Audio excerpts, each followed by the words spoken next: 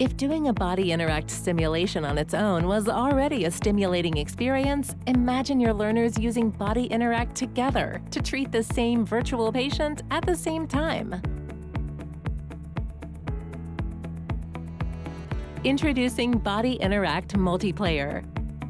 Learning and developing as a team has never been easier or more realistic than now. Educators can now assign scenarios to a group of learners, and together they're able to make clinical decisions to evaluate, diagnose, and treat the patient in real time, suitable for in-person,